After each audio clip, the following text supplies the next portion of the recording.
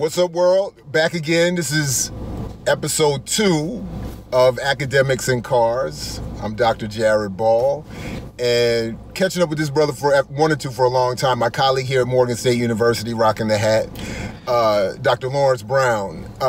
So as we get started, if you would just outline for us a little bit about who you are, what you do, and what your role maybe here at Morgan State is. As we move, we'll be moving around Baltimore a little bit. This is obviously where we work, right? And where you do a lot of work, right? So yeah. Anyway, welcome, man. Appreciate you taking the time, and yes, let's start with that. Who are you, and what is it that you do? Well, I guess you could say, I'm the grandson of sharecroppers from the Mississippi Delta, and my grandparents, all four were from Mississippi. Okay. And so my hometown is West Memphis, Arkansas. Oh, okay. Which, is a small town, maybe 30,000 people. My mom and dad really grew up in their early years as children. They were still picking cotton down in soybeans. Oh, wow. Down in those fields. So they predated the soy craze that's going on now. I hope they cashed in a little bit. They weren't quite sharecroppers of my parents, but they were, I'm sure making somebody else profit from picking those cash crops. And so, but at the same time, they were, my grandfather was a Baptist minister. My mother became a minister. They always valued education and basically became, it's interesting. I sort of think, I kind of went from, our family's gone from like sharecroppers to professors like in 2 generations. And, wow. But like I say, they were geniuses as well. It just wasn't expressed in its academic form or format. But at any rate, fast forward, I basically came to Baltimore in 2010, in September, under the guise of a fellowship, postdoctoral fellowship, after I finished my doctoral degree at the University of Tennessee Health Science Center in Memphis. And that was after wrapping up my bachelor's at Morehouse in 2001. And then getting a master's degree at the University of Houston in 2004. So what is your doctorate in? And then tell us a little bit about your specialty real quick, because I know that'll lead us right into what we're going to be talking a little bit about today. Yeah, it was like my doctoral degree, the program was called Health Outcomes and Policy Research. And my dissertation was really looking at how neighborhoods, culture, and history impact health outcomes and produce health disparities. And so, a lot of the discussion in like health research is like, why you have like Black people living shorter lifespans, having a greater burden of disease, and living a lower quality of life in terms of these conditions, asthma, heart disease, cancer, HIV, that afflict Black people disproportionately. And so real quick, how if you could just quickly summarize a lot of work and research, right? Because this actually would relate directly to something I know we're going to end up talking about. How bad is it, so to speak? These disparities you're talking about, right? And maybe is it, and then it is in particular here in Baltimore. What are we looking at?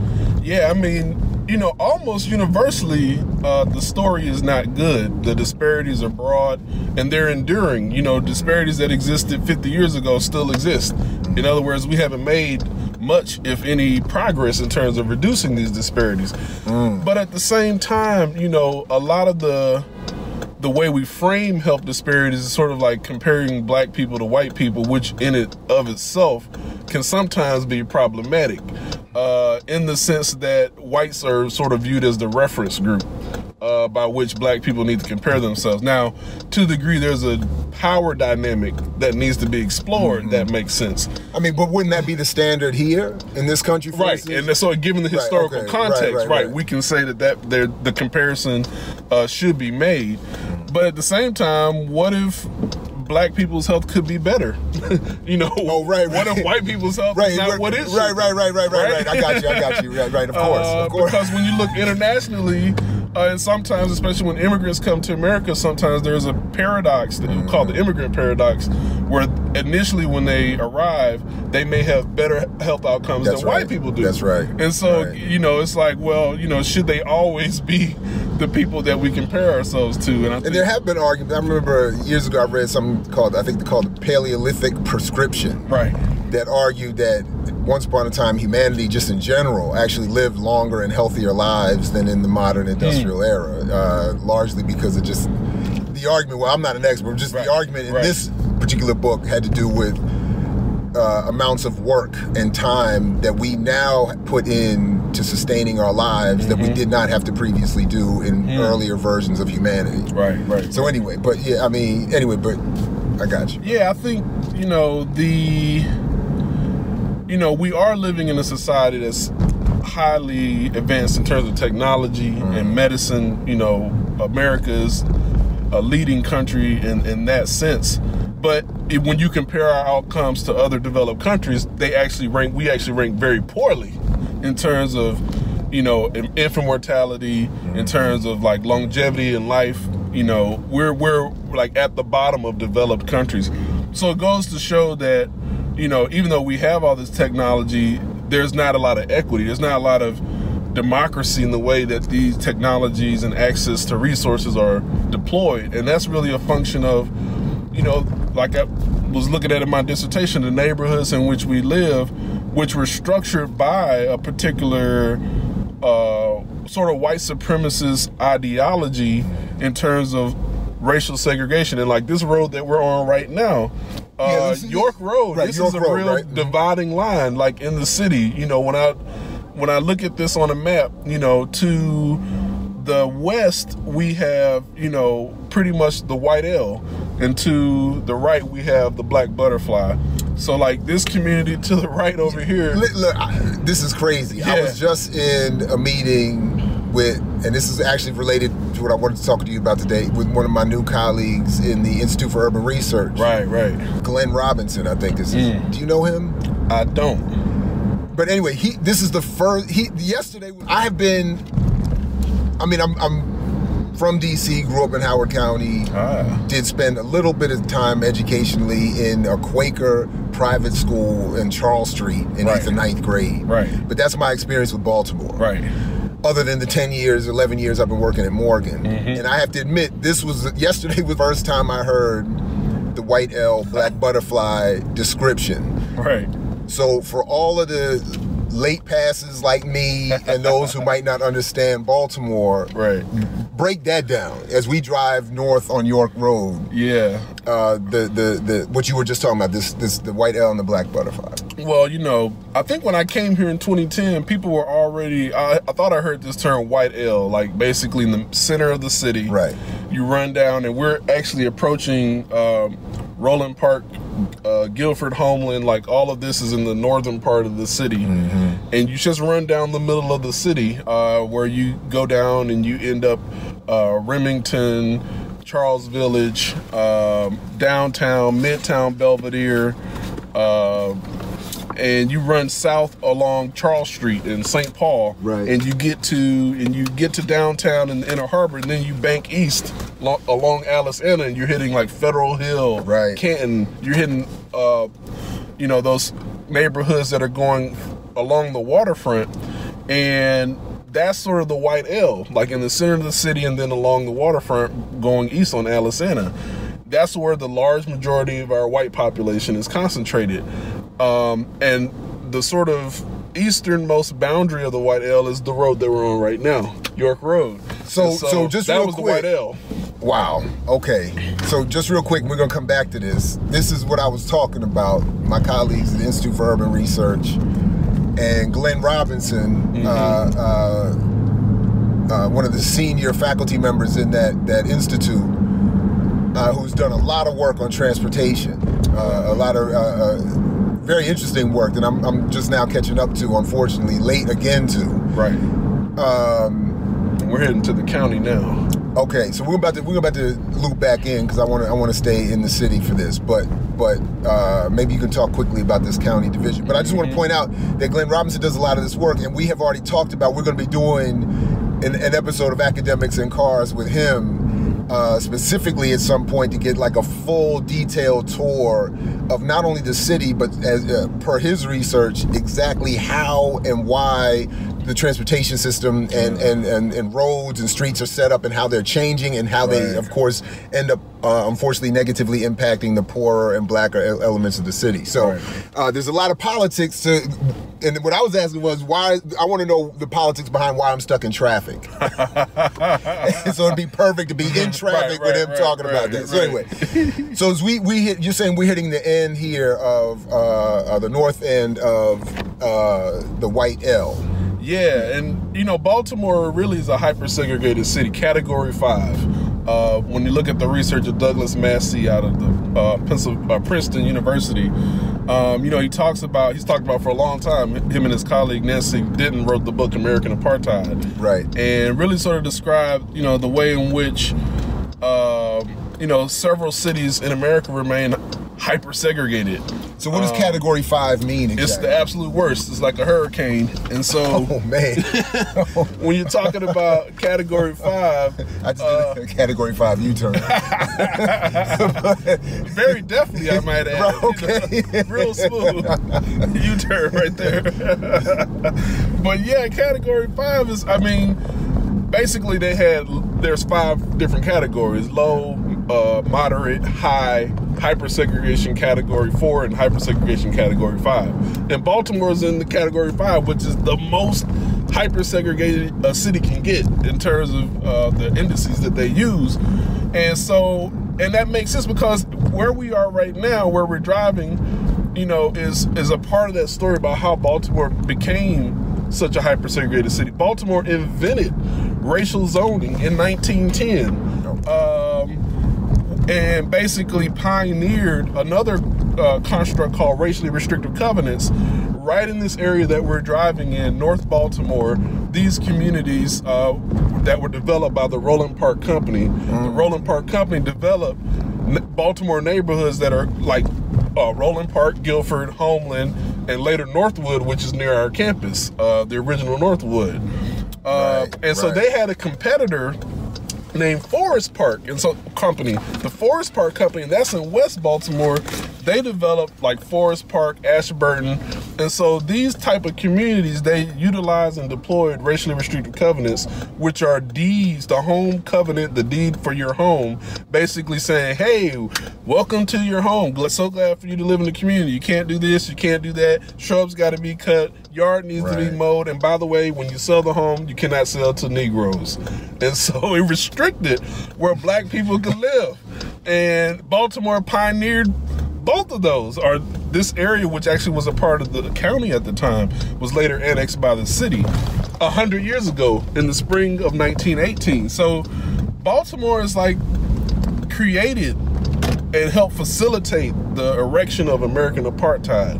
And so that's what we have here. Category 5, hyper-segregated city. And it plays out in so many different ways, like the White L and the Black Butterfly, where you have, you know, east of York Road, west of 83, where the majority of people of African descent live in this city. And this is just, and those are meant as descriptions. So if you're looking down at a map of the city, and you'll see what will end up looking like a white L and a black butterfly of segregation. Right. And I coined the term black butterfly back in 2015. Yeah. That's you? That was me. That's you? That's me. So as my colleague Dr. Heaton I was saying, that's you? Yeah. Wow, okay. Because literally, if you look at... I didn't even know that. We were just getting together to have a meeting today, jumped in the car for this episode, and here I find out that I'm meeting with the man that started what I just learned about it. So I'm glad, at least on some level, that you just coined it not that long ago. I don't feel that bad. Right. But I am definitely late, and that's... No, it's a beautiful thing. It's a beautiful thing to find out that that the term got like deployed and utilized like. Well, I just left a meeting with, again, one of the leading scholars on the issue of Baltimore race transportation, and it was brought up there. Yeah, it's been picked up in the city, like planning circles and people who look at the way that this city operates. I know in the planning department specifically, you know, they've told me, and I've seen maps where they actually created, like they put a butterfly on it in one of these sort of seminars they were holding or workshops. So I was like, you know, it's actually, but the greater thing is that it's used on the streets too. Like I've seen people that not in academic circles, not in government circles, you know, students, young people, grade school, like they're using it. And so that's really gratifying to me. And I mean, of course, it's an oversimplification. There's nuance there. And then we have other communities. You know, the Asian community is clustered very tightly on this street that we're about to turn on, Charles Street, because they're very much, many of them are students, so they're very close to Johns Hopkins, which is right down the center of the city, Homewood campus. And so you go down further south, they sort of are clustered along the Charles St. Paul corridor in the White L, which I think is very fascinating because I think that sort of is a reflection of the model minority myth. The Asian community is able to cluster very closely with the white community in ways that, you know, black folks have not been able to live. In a different context. You're talking about in a more affluent part of the city as students at one of the more prestigious universities in the country, if not beyond that. So the interaction, and then never mind the history that predates all of that being very different. So in our Latino community, I want to say briefly, is clustered around Patterson Park in southeast Baltimore. So what I like to say is that there's the White L, Black Butterfly, Asian Archipelago. Thank you. Yeah. The Asian Archipelago and the Latino Lagoon. Wow. Well, I should say it again. So what I like to say is that there's the White L, Black Butterfly, Asian Archipelago, and the Latino Lagoon. Archipelago and the Latino Lagoon. So I think like that's the fascinating way, like when you look at Dustin Cable's racial dot map out of the University of Virginia, like these patterns become really apparent. And so, you know, it all plays out like in very fascinating ways. But black people are 63% of the population in this city. Yeah, I was just going to ask. So real quick, give us if you can, the population, the demographics. So how big is the city in total population? And then you said it's 63% black, and then we'll go from there. We're talking about, we were at 620,000. We experienced a decline. We're probably around 615,000 now. And basically the demographic split of that is the city is 63% black, about 29% white, maybe 4 or 5% Asian, and 8 or 9% Hispanic or Latino. I just need to say, this is the first time we're driving by Baltimore Friends School. This is literally the first time I've driven by here since I left in 9th grade. Wow. And I've been working in the city for 11 years and somewhat hanging out around, but so to somewhat exaggerate or to elaborate on your point, I'm never over here. Not that I don't live in the city, but I just am never over here and have never been over here since leaving in 9th grade. So that's 1980, I don't know, 5.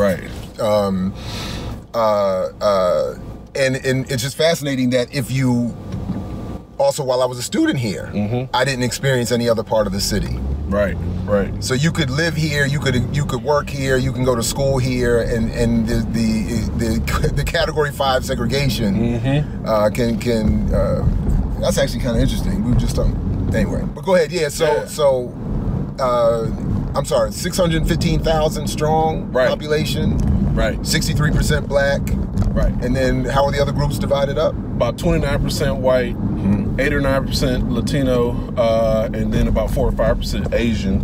And of course, Latino is not a race. So those numbers don't add up to 100%. That's why. and there's a lot of blur, and there's a lot of. We do have some Afro-Latino people. That's right. Here, so that's right. Along with more European as well. And then where do you off the top of your head have that racial divide? I mean, the wealth divide or the income divide? Like we were looking at here's the pie chart of the population, 63% black, but something tells me the wealth and the income is not 63% 93% black. Well, I don't know that sort of like the income breakdown, except, you know, maybe only about 10% of black families earn like over $100,000. Okay. And that's families, not individuals. Right, households. Right, that's right. Families. Because I do know nationally, it's only like 5% of the of individuals make over $100,000 a year. Right. And that's all races. Right. So it's not. Right. It's a little confused. People think there's.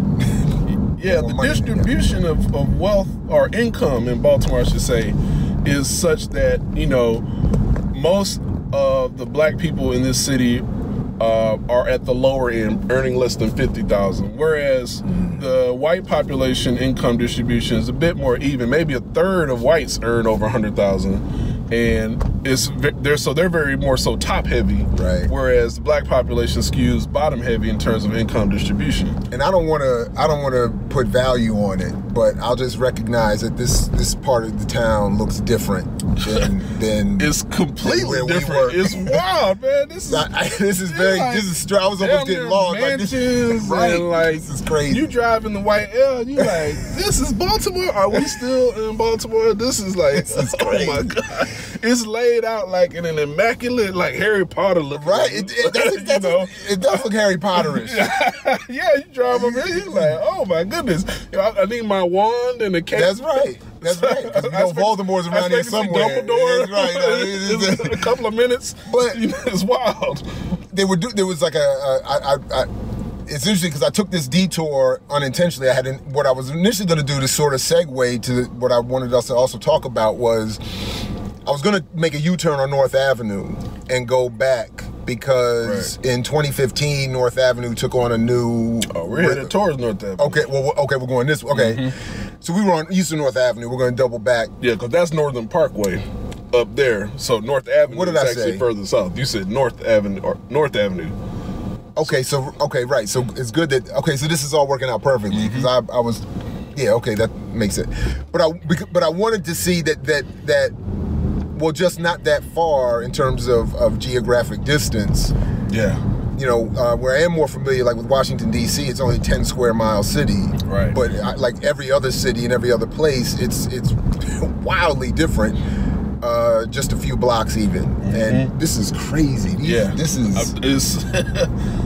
Okay, so one, this is sort of what... So in 2015, North Avenue took on a new national, even international relevance. Yep. And North and Penn in particular taking on a whole... So should I turn here then? Or just keep going straight? Go straight. And as the what it describes as the post-Freddie Gray funeral riots, uprisings, I'm even confused as to what I really think happened that day, but brought a new attention to the city. And you can even see why one of the first things white people would say, even in 2015, is, why are black people so upset? Because if you live like this, right, even if you aren't consciously aware that this is the result of other people having to live somewhere different, you could be confused into thinking, man, my life, like I'm living Harry Potter. It's real. How can people be out in the streets angry? So now that's where you and I met initially. As far as I remember, was your involvement with covering the trial and the uprisings and commentary and critique and offering some context and some of the analysis we've already heard in this discussion. One of the questions I wanted to ask you about is specifically media coverage of that event.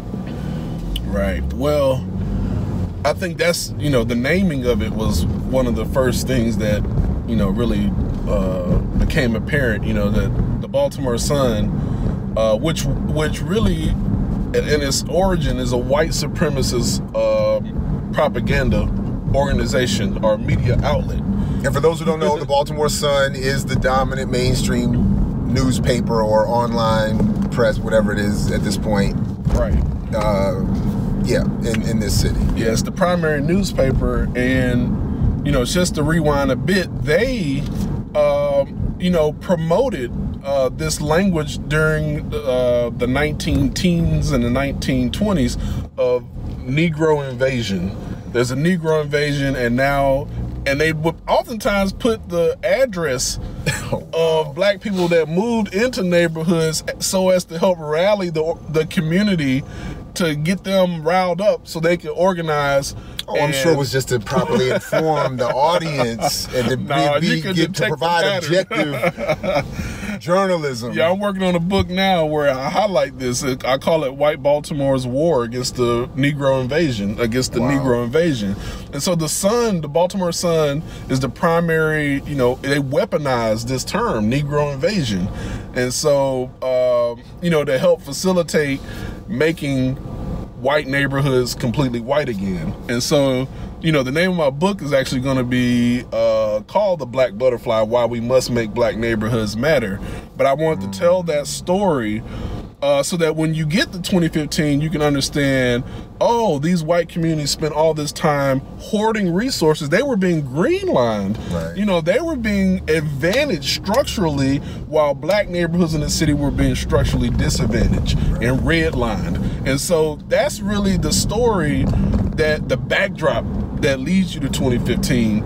And of course, actually, we had an uprising here 50 years ago during the Holy Week uprisings after the assassination of Dr. King. So, it's interesting that almost 50 years later, you would have had this uprising again after the murder of Freddie Gray at Gilmore Homes, people began moving and protesting in that community, the Western District Police Station, because Freddie Gray had been incarcerated or put into the hospital because he was hospitalized. He was in a coma. And when he died on April 19th, 2015, people would go to Western District every day. And police ended up setting up barricades, and people would go out. And I would go out, I think around the 21st or 22nd, I began to go out and join the community that was really angry about what had happened to their brother and their son and their friend. And here he is. They called him Pepper, some of them. And here he is. Now he's dead. And, you just this palpable sense of anger and frustration. I'd be at the barricade in front of Western District, and people would be just unloading all kinds of epithets and invectives against the police who basically were standing there and just had to take it because people had their phones out, cameras out, and you could this palpable sense of trauma, that folks have been hyper policed in this hyper segregated city, and so they were letting their voice be heard. And I think that Wednesday, by the 22nd or 23rd of April, the FOP, Fraternal Order of Police president, Gene Ryan, he came out in the media and said that the protester looked like a lynch mob. Wow. And it was like, whoa, hold up. If anybody looks like a lyncher, that's right. Who's the lyncher? It's the police. That's right. Our police force is over 50% white. If anybody looks like a lyncher, it ain't us who at that point were very much peaceful. It was you who actually killed Freddie Gray. And so, I think by that Saturday, this is the week leading up to the 27th, there were clashes at Camden Yards. Because we would march through the streets and shut down downtown, and we put out an announcement and say, hey, we're gonna march through the city at 3 p.m. And so the businesses would close at 11 a.m. and vacate. The city began to basically and this was now in a very skittish way. And this was when? This was April 25th, so a couple days, or during that week before. That's right. Okay. The 22nd, 23rd, 24th, we're having these shutdown marches. I think a couple of groups tried to shut down the highway. So it was this massive, emotional, but very powerfully organized series of protests leading up to the uprising itself, which we have to say was on the day Freddie Gray was laid to rest. Right. And so here we are after these clashes at Camden Yard. after the highway shutdowns, after the protests leading up to the uprising. And look at your timing. Here we are coming to North Avenue, and if we bank right, that's when we'll head over to Penn and North. But you know, it's on April the 27th, which is a Monday. Freddie Gray's been laid to rest, and the police let out this memo that the gangs are uniting to take them out. See, but okay. So this is what I wanted. This is definitely what I wanted to ask. Part of what I had to ask you about, right? Because one of the things that I'm most interested in about this is that call. It was the claim that the BGF and others were going to attack the police. Right. That they somehow had a gang confab, and they were uniting and publicly announcing that they were going to take out the police. And we can't forget that not long before that was that random, crazy, I don't know if it was ever properly followed up event of a lone black man running into one of the local police stations with I think an empty gun and a bag of weed, saying he was the beginning of the BGF revolution against the police. And that I remember had heightened the police concern, even as ridiculous as that event sounded, because he was clearly not together. And if this was the beginning of a revolutionary or a military action, this was one of the worst, most embarrassing. You're gonna show up with an empty gun and a bag of weed. I need to be checked on the details, but that's how I remember that story. But I do know there was something like that that just before this moment had sort of. But there was not just the claim of the gangs against the police, but there was a claim that there was going to be a purge. Right. Now, we have to say the FBI itself discredited the police meme or the mention that they put out. But does it, and that's my point. Gang takeover.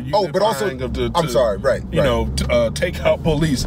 It was discredited. Like it wasn't shown to be rooted in any reality. So, but that and the claim of the purge, which the police used, and by the way, reiterated again in that documentary on HBO, which I wanted to ask you about also,